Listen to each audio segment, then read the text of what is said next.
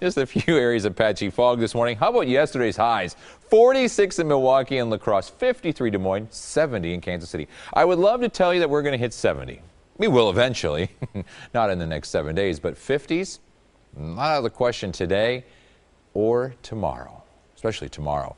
Temperatures right now are in the 20s and 30s across the Midwest, which is good news. If they're warm, we get warm as well. Sky is clear, just a little bit of haze out there, a little bit of patchy fog, not really creating any problems on the roadways. 30 degrees of the temperature with the southwest wind at 9. Now that is dropping wind chills into the 20s and even the teens in some spots.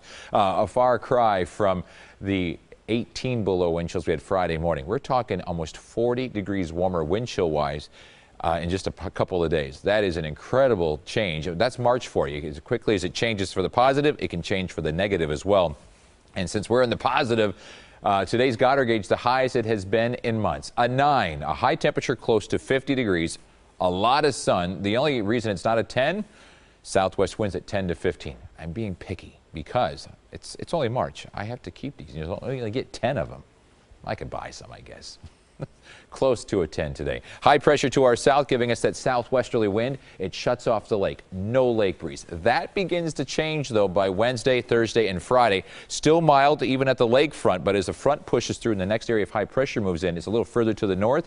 That gives us that northeasterly wind, and cooler at the lake moves in. So with that said, there's 11 days till spring. But it feels like it over the weekend and for today. So meteorologically speaking, spring's here. Highs today, upper 40s, could even see 50 degrees in Waukesha. If we don't see 50 today in Milwaukee, we'll definitely see it tomorrow. A high of 54 degrees. 46 on Wednesday, just a little bit cooler with that front pushing through.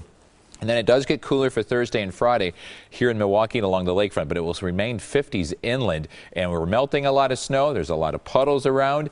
The good news is no rain for the next 7 days, which could create flooding. Tatiana? That is good news. No flooding. Taking a look at my map right